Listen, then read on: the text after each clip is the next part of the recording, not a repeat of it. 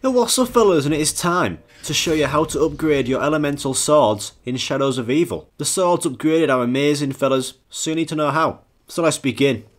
So before you even try to get the upgraded swords, you need to make sure you have opened up the Pack-a-Punch room and gave the Shadow Man the Rift Stone.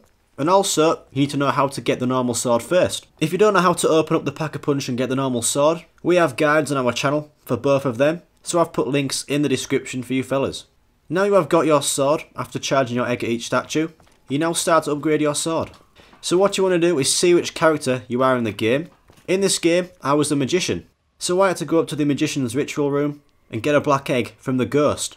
The ghost will be on the ritual table, hold X to collect the egg.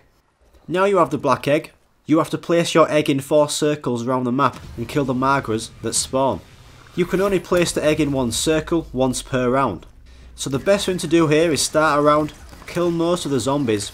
You then want to leave a zombie or a crawler and then go place your egg into the circle and start killing the Magras. I had Cal Hal, the other Just Gaming fella, to take the zombies away so I could kill the Magras in peace.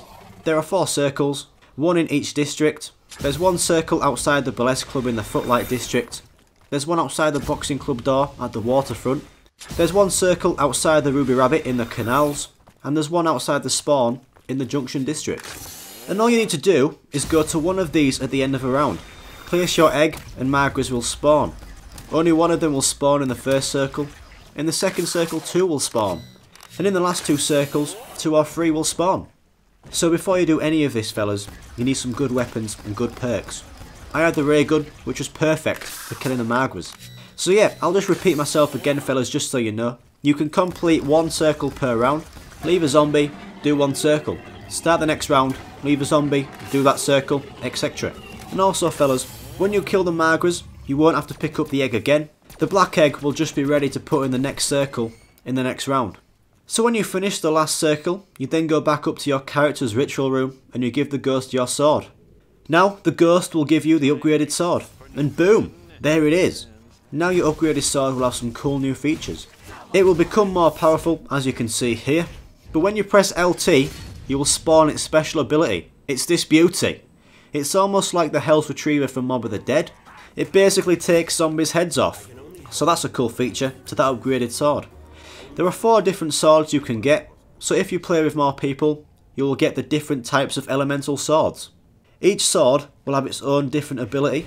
Like the sword I got, it was called the Shaitan Lu Krima Hogra, somewhere like that.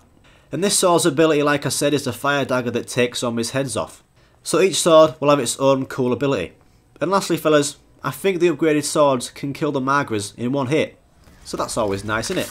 So there you go fellas, that was a hard one to do, but me and Cal finally bossed it and the guide has been bossed. The Easter egg for this map is tough because you need 4 players to do it and all 4 players need these upgraded swords. So that's going to be tough to do. But yeah, so please subscribe to Just Gaming fellas, and if you do, we will be very grateful. Thanks again fellas, and I'll see you in the next one.